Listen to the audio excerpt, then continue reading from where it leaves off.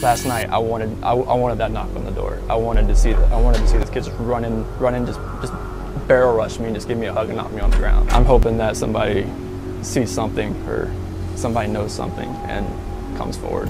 Shanann, Bella, Celeste, if you're out there, just come back. Like, if somebody has her, just please bring her back. I need to see everybody. I need to see everybody again. This house is not complete without anybody here. Please bring her back. This is Chris Watts, a father whose pregnant wife and 2 young daughters have gone missing one unwary night. In a rudimentary perspective, we sympathize with this pitiful man as he was grieving his loved one's sudden vanishing. However, this seemingly innocent and woeful man turned out to be a horrendous criminal.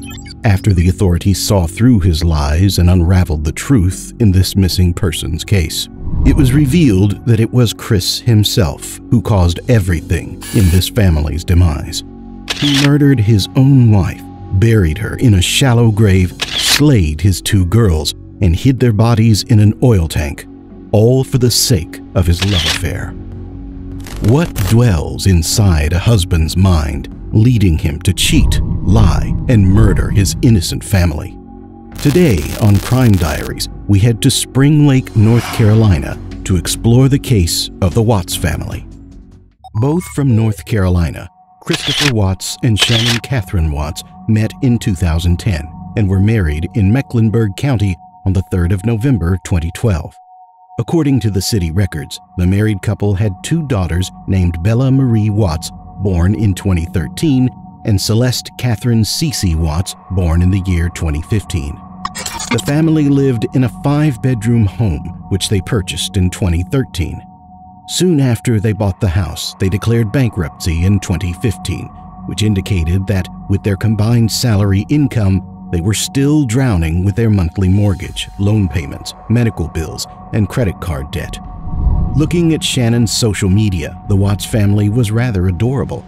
She would frequently document their charming domestic exploits of her 2 young daughters and telegenic husband, Chris, who could be seen in his wife's Facebook, readily agreeing to bake a cookie and snuggling his girls up for a big hug. "You spoil us with love and attention. You work so hard every day to provide for us. I love you so much," Shannon captioned an Instagram post in April 2018.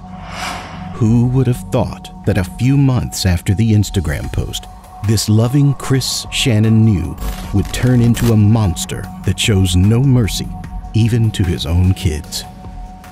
On the morning of August 13th, approximately 1:48 a.m., Shannon returned home from a business trip to Arizona and was driven home by her friend and colleague, Nicole Atkinson. Later that day, a concerned Atkinson reported to the police that Shannon and her kids were missing after Shannon uncharacteristically missed dozens of calls from her friend. Hi, Cece. My name's Nicole, and I'm calling because I'm concerned about a friend of mine. I dropped her off at her house at 2 in the morning last night because we were out of town together, and we were on the way back from the airport, and she's having issues, and she's pregnant. And I haven't been able to get a hold of her this morning, and I've gone to her house, and her car's there, and stuff like that, but she won't answer the door, she won't answer phone calls, she won't answer text messages, and I'm just really, really concerned, and she had a doctor's appointment this morning, and she didn't go to it, and I don't know what to do. She also failed to attend a scheduled obstetrics and gynecology appointment.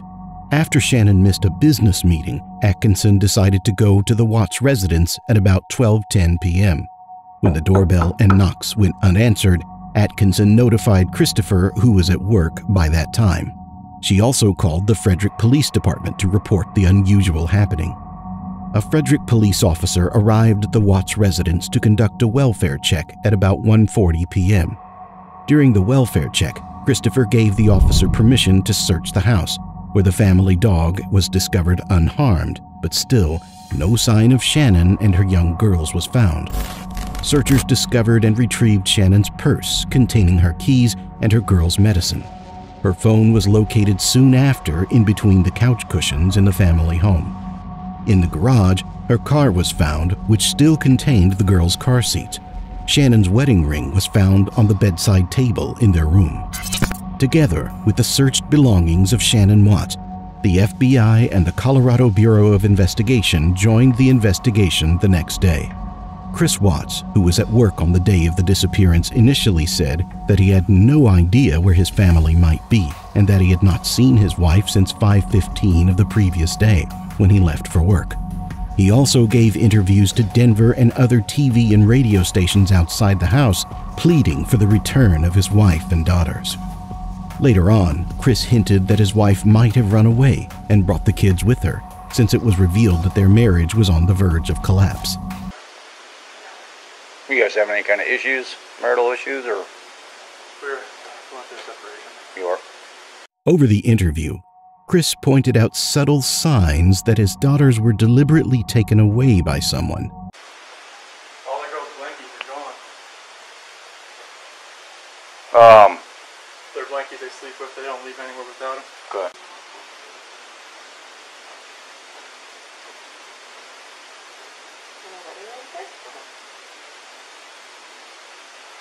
On the nightstand next to each other. Takes off your clothes and hair. I'm hoping that somebody sees something or somebody knows something and comes forward. Like, I hope that she's somewhere safe right now and with the kids. 2 days later, as news and media coverage ballooned and surfaced all over the city, Chris's secret girlfriend, his mistress, Nicole Kessinger, realized that he had fooled and lied to her. He was actually not in the process of divorce like he had told her when they met. Nicole said in an interview with the Denver Post in 2018, Chris has lied to her multiple times, that she even told him that she doesn't want to speak to him again until his family was found. With a pregnant woman and 2 children missing, I was going to do anything that I could, Nicole added in the interview. The thing is he was never hostile. It was never anything aggressive. Like, even when he spoke of his wife and the fact that they were separating, it was never like ill. It was still very kind. It was just like, this is not working. To this day, even after everything that I found out, I still look back at that and I don't see any red lights with the way that he spoke of his family. They had only been seeing one another for a few weeks, but her growing concern led Nicole to go to the police with the information she had. Having learned about the affair, the police questioned Chris Watts again. After he denied the accusations, the police asked him if he would agree to a polygraph, from which Chris consented. He failed the polygraph and found out that he lied when he was asked whether he knew what happened to his wife and children.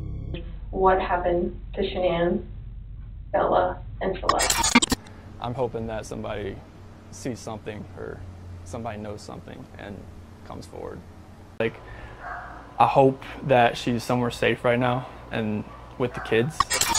The initial series of pitiful footage of a father looking for his missing wife and kids went into a dreadful twist. On his interrogations, the authorities had the better of Chris Watts' emotions and managed to outsmart him, resulting in unmatching lies and made-up stories that Chris suddenly uttered. He told his father that when he came home that night, he saw that his wife killed his daughters, so he went berserk.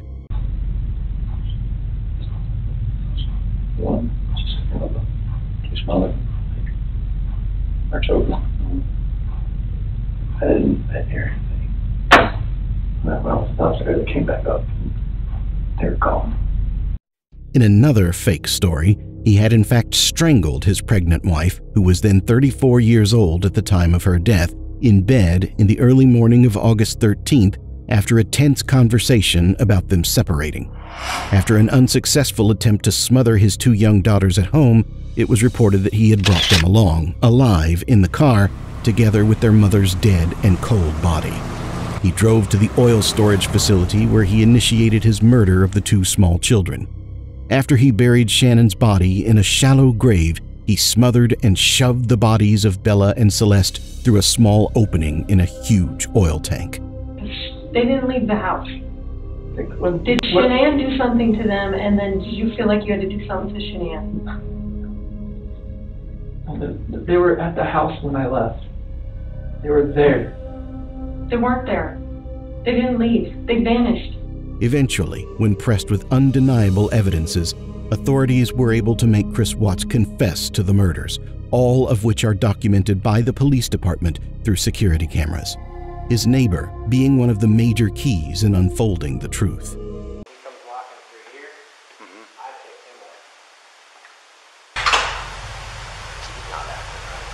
No.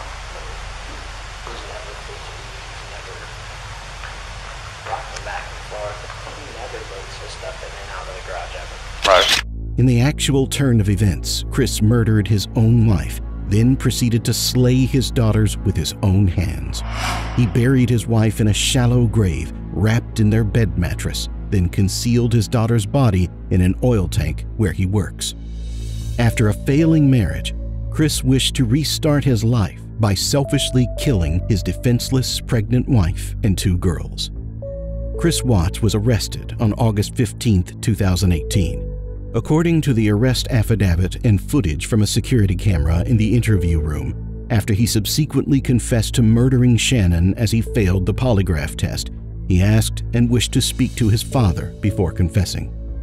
Watts was fired by the company he worked at on August 15th, the day of his arrest. The authorities located the bodies of the Watts family on the Anadarko petroleum site on August 16. The girls' bodies were found in crude oil storage tanks, while Shannon was buried in a shallow grave nearby. The girls were placed in different oil tanks, forcing them not to be together in death.